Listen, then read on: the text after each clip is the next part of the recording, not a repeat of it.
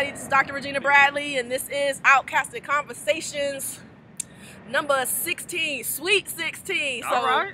We on location. We doing this location thing, right? We in the A, shawty. We at Welcome Mall Park, and I got my friend with me, the one and only Mr. Afros, the ToShelltoes himself, Mr. Ed Garnes. What's going on, good What's son? up, good people? Glad to join Outkasted Conversations. Outkasted Conversations. Since I just had a po' boy, I felt we was fitting that we do it out here in the park, okay? Indeed, indeed. So we out here in the park. It's gorgeous outside, you know. So you know what you got to do to get into the club. You know what I'm saying? How did you become outcasted? Okay, let me take you back. All right, way back, way back. When it used to be Hightower Road, Frederick Douglass High School. All right, Frederick Douglass High School. I had a friend. We were in Spanish class, and they had the headphones. It wasn't Beats by Dre. You know the little headphones that had that piece of wire that just always messed up? So they played Southern Player Listing, and I lost my mind. Yeah. And I lost my mind because I heard people that sounded like me. So It's cool to talk at the Georgia slang and the Atlanta slang now, but back then, to hear two folks that was unapologetically Southern blew my mind. And then the other thing that initiated me into the book of Outkast was that there was a brother named Arnell Starr that I think had a show called American Music Makers, and he did a behind the scenes video shoot of Southern Player Listing. Oh, that's dope. That's all right, dope. I think it was at MBK. A lot of people don't know, you know, people like to front on P. Diddy, Puffy, or Sean Combs, but he directed that video. Oh. And so that video really crystallized it. You had, you know, the pimp aesthetic. Everybody's granddad and uncle wanted a Cadillac. So, you know what I'm saying? If you didn't have one, you borrowed somebody's. Right, right. So, that was my initiation into being outcasted.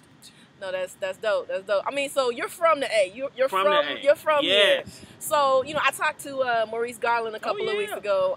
So shout what did out, you, brother Maurice. Yeah, you know, so, you know, what is your take on when Outkast first dropped? You know what I'm saying? Do you think that the city really knew what they had on their hands? Or did you really feel like people, you know, there was a mixed crowd, but I would say more people than you would, than you know how legend changes. Right, you know, right. I think the legend might say, well, everybody wasn't feeling outcast. It was a good pack of people that felt outcast. Like, you know, I was telling you before, I grew up 5 minutes from Headland in the Low. Okay, my mama got perch fillet and catfish on Fridays from the Low Fish Market. Okay, so to hear Helen in the Low shouted out, to hear East Point shouted out, you know, because when you say you're from Atlanta, people see your license as East Point. They're like, where's East Point? Outkast did something by putting people on the map that were Southern, that were articulate, and it gave you a rap hero.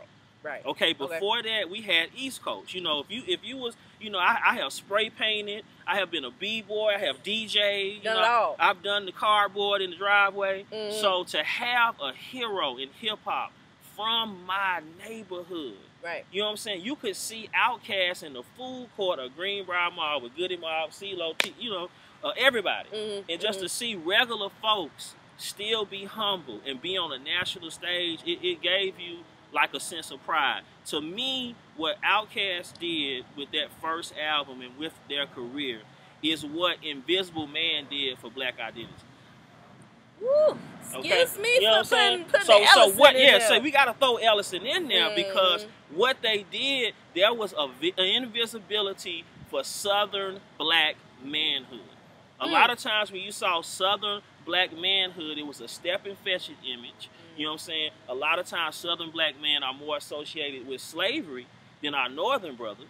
So here you have them creating a visible spot for the Southern Black man to articulate his worldview, that his slang is now accepted. Well, I mean, it complicates what Southernness means. You know what I'm saying? I mean, when you're thinking about like Ellison and Wright and all them boys, or those men, excuse me, you know, old black men don't like to be called boy. You can't say no boy, so no boy. Apologize to the elders. Y'all don't like boy. I feel you. It's a struggle. But, I mean, I think that's dope because it's like it actually gives the opportunity for Southern Black men to be complex. You know what I'm saying? You're not necessarily just a pimp. You're not necessarily just a philosopher. You're not necessarily just a step and fetch it, whatever. Yeah. But I think that's a good, you know what I'm saying? I'm with you on that. So let's talk a little bit about, you know, some of the work that you do in the community. So You have From Afros to Shelltoes. Yes. You want to tell folks about what that is a little bit? From Afros to Shelltoes is nothing but me bridging the generation gap. Okay. So it's cultural production. So whether we're doing art, music, literature, whether we're developing curriculums, I sipping sweet tea and talking, you know, over potato chips with Dr. Cornell West and my brother Cliff West and Mike Daly. We are all about bridging the generational divide in everything that we do.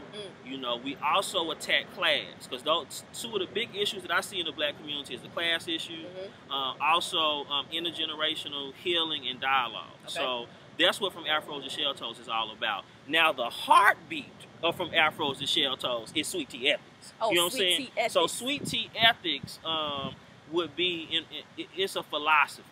Okay, so the heartbeat is Sweet Tea Ethics, and it's also a program that we've done.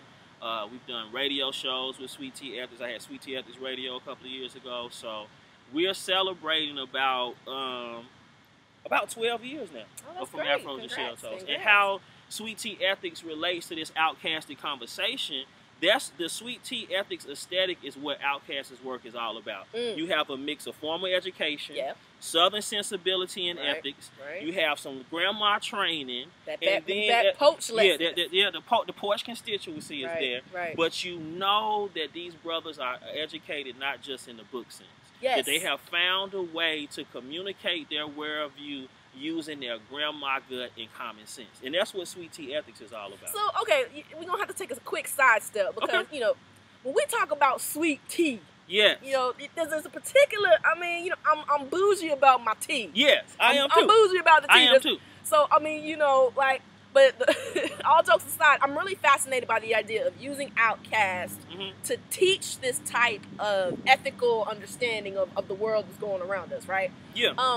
You know, so with you know, Sweet Tea Ethics, this idea of Sweet Tea Ethics, where do you think that really kind of stems from historically? Because you talked about like the front porch ethics, talked about the grandma and stuff like that. So let me go there. You know, since Outkasted Conversations, we have to dabble in the academy and the intellectual world. You gotta dabble in a little bit of Let's everything. go here. Okay, Richard Wright, Blueprint for Negro Writing. Where he talks about that tension between the upper class Negro, which is considered the bourgeoisie, and the common folks, you know, talking about black organizations that are no longer serving the people. And he's also talking about that disenchantment that we have as black people that are spiritual, but we still getting our tails kicked. Okay, so when we look at the Blueprint for Negro Writing, we can relate that to Outkast because they deal with that tension head on. They're from East Point. They're not from Cascade. Okay, they are from around my way, around the corner with the Tri-Cities High School. They didn't go to Mays. You know, we know the connotations behind going to Tri-City at this time.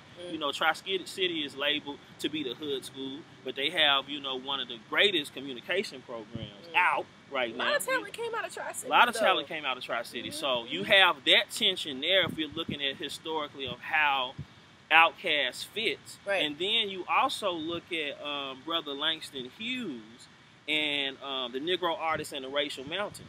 A lot of Outkast works deals with black identity. And it deals with that notion of what does it mean to be black? What does it mean to communicate in the space to the world as a black person? Not just what it means to be black, though, but what it means to be Southern and black after the Civil Rights Movement. Because historically, you know, we look at, you know, a lot of times, you know, in the South, we are not given props for being intellectuals. You know, people forget that W. Du Bois right there it's called Atlanta University Center, now it's Atlanta University, that, you know, he was there. You know, so Atlanta holds a cultural place, but I think over time, people have forgotten the deep history of that, like the Royal Peacock, you know, with Gladys Knight and Ray Charles and different people performing there. So I think historically they're in the tradition of those great artists and do things that great artists do. When I look at unappreciated songs from Outkast, like the 13th Floor Growing Old on ATLians, where they're basically talking about maturing and what it means to mature in a society that has limited views of black men, and more specifically, as you would say, Southern black men. And then you look at, you know, like ATLians was just the biggest project for me on opening up. You know, black identity does not have a lot of elasticity. We're stuck in a certain point. What ATLians does is that they're using the alien metaphor because that's how we were looked at.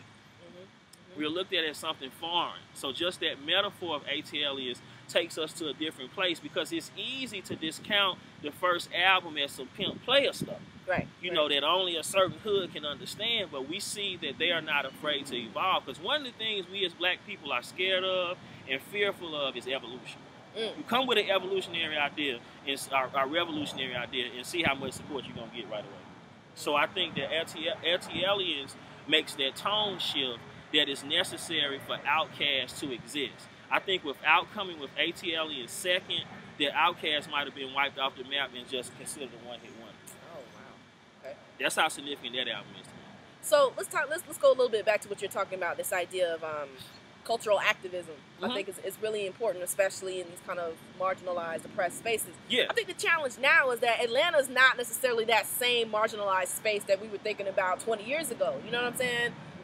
If you come to Atlanta, it's pretty much a hub for music, especially hip-hop music. So when we think about the idea of the sweet tea ethics, and we think about, you know, from Afro to ToShelltoes, how does your project kind of reinvigorate that idea of having cultural activism in the South?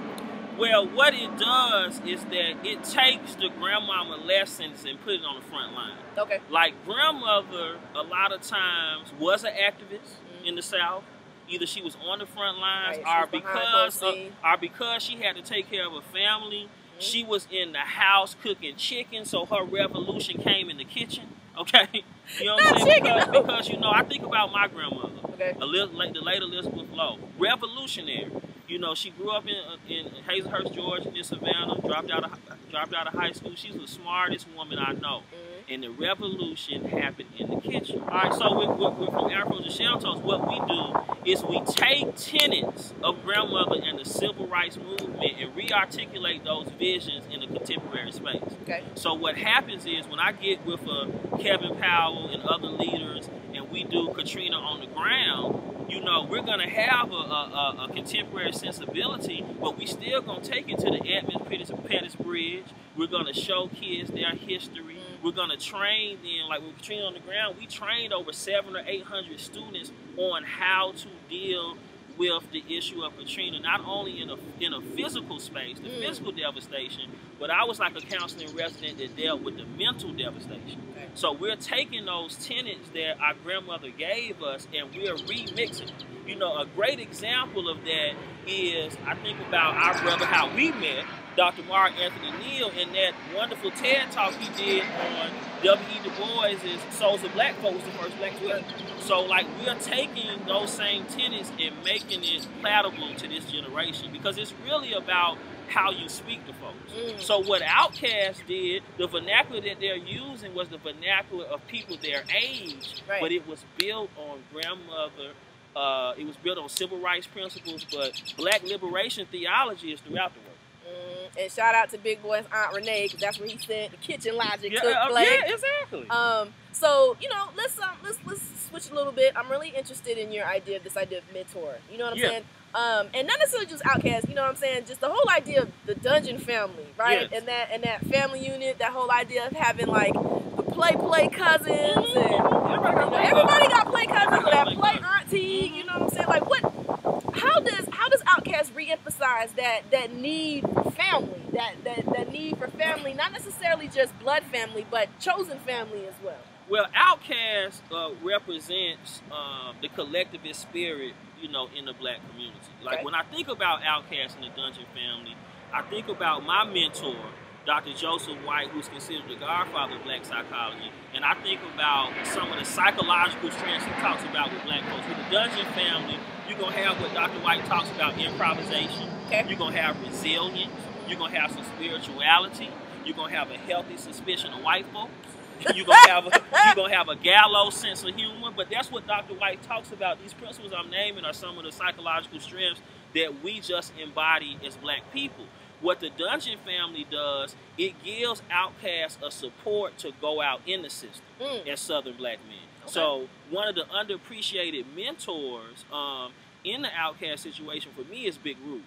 Like, everyone everyone plays their part, and the reason Big Rube and I used to work at the same publication, so I've had a chance to just sit and rap with him, and talking about how, like, with Crumbling Herb, when they were making the song, like, hey, you know, pulling Outkast aside, like, yo, we got to make some other revolutionary stuff on top of that. So that's how you get with Big Rube. You get, you know, niggas killing niggas, they don't understand what's the master plan. I'm just crumbling herb. So it becomes not just smoking weed. You can almost put some Rastafarian behind it because of the spiritual. It's a spiritual reflection in. So that's what Big Rube's mentorship does. And we're from Afros to Shelltoes. The mentoring component is important because we've lost it. Like at the barbershop, if you got out of line, if you said something disrespectful to women, somebody checked you. In the barbershop now, you got the elders acting like cheering. Not cheering. You got granddad, and it's no disrespect to tennis shoes, but I remember I interviewed Raphael Sadiq, and he said we lost our way as black people when older black men stopped wearing hard bottom shoes. Oh, wow. And so what he talks about in that interview that we had is how you can trace the desperation of the black community and things between father and son changing when you couldn't hear your father walking in hard bottom shoes. Now, that is true, though. That is true, because I know when my papa would come home, and I did something I wasn't supposed to do, got a little nervous when I heard that click-clack. Yeah, when you hear that chop. Because, see, my granddaddy had Stacey Adams, and he did them Stacey Adams dress boots. So you knew when he got home from his little hangout, it was on. So, you know, and I'm just going to keep that off record because, you know, he had some choice words for us. But the mentorship component, that's what you see in Outkast, and that's what we bring to the table from Afros to Shelltoes. It's no way From Afros to Shelltoes exists without Dr. Joseph White, without Dr. Cornel West, his brother Clifton West, without Mark Daly, without Dr. Michael Woodard, without my father, my grandfather, my Aunt Bobby, who had a juke joint in Vicksburg, Mississippi. Because people think mentorship is not gender specific.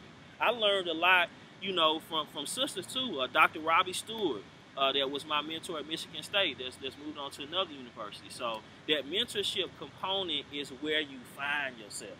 When you get out of line, you got a Big Rube to pull you back. When your beat's not working, you got Organized Noise. You know what I'm saying? Ray Murr, you got everybody. Right. You got everybody behind you. Rico Wade. So that mentorship was essential in all of the things that they were going to have to deal with and face. You need an elder brother to tell you and this is what's coming. And not necessarily elder in terms of like somebody 55, somebody who might be 2, 3 years older than you. Like, no, that's because not how they were all close in age, but I think that's what helps Outkast feel comfortable with their natural maturation that comes through each album.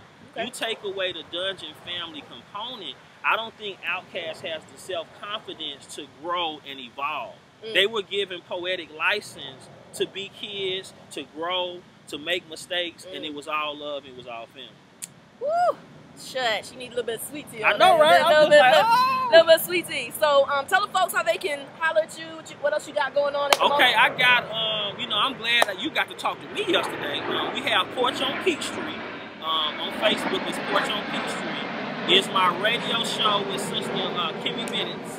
I have that going on. I'm actually going to be implementing the From Afros to Shelltoes curriculum at another university here in the A. You know what I'm saying? So you'll see that soon. I can't really say which one yet. But I'll definitely be implementing some From Afros to Shelltoes curriculum that deals with art, culture. So I'm going to be teaching Outkast, some Nicky Giovanni, and things of that nature. We're always looking to book, you know, Sweet Tea Ethics Conversations. So if you're a community center like Westmore Park or you Princeton University, just holler at us. But you can reach us at FromAfros2Shelltoes.com is the website. The Twitter is FatShelltoes. And on Facebook, we are Sweet Tea Ethics. And, you know, I just appreciate the space and the time to talk about it because it's a personal thing for me with Outkast. Outkast is like a catfish po' boy with extra hot sauce. And then there's a drizzle of intellectual engagement on top of it. So whatever I can do for the brothers. And I just want to close by saying the perfect way to look at Outkast. I remember I was with Big Rube. There was this big, I don't know which album was coming out. It might have been the Greatest Hits. And I had a chance to interact, you know, on a brief level with Andre. And what he was talking about is how he still how he felt about being a star. Like, there was a fan there that was following him from gig to gig. Like, he knew his fans that much. He's like, this sister and her mother follow me from place to place. But to see this man, an international superstar, along with his homeboy, still have enough humility to say, wow. Aww. You know what I'm saying? Like, they feeling me from East Point. That shows the humble spirit of Outkast. And, you know, don't sleep on Big Boy. No. That's what I was going to say, Coach. Don't sleep on Big Boy.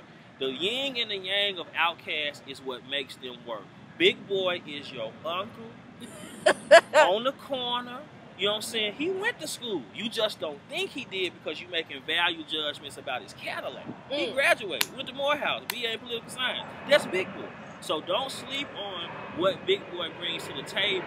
And it's both of their spirits and humbleness to work together while we have this wonderful. Woo. All right, now, glory. I know. Hallelujah. So I appreciate you for coming and chopping up with us at the park. You know, one of the original ciphers in the South. I know, right? I played ball right over there. You know what I'm saying? Twisted a couple of ankles. So. Indeed. I'm Dr. Regina Bradley. This is Outkasted Conversation. We're going to holler at y'all next week. Y'all be easy.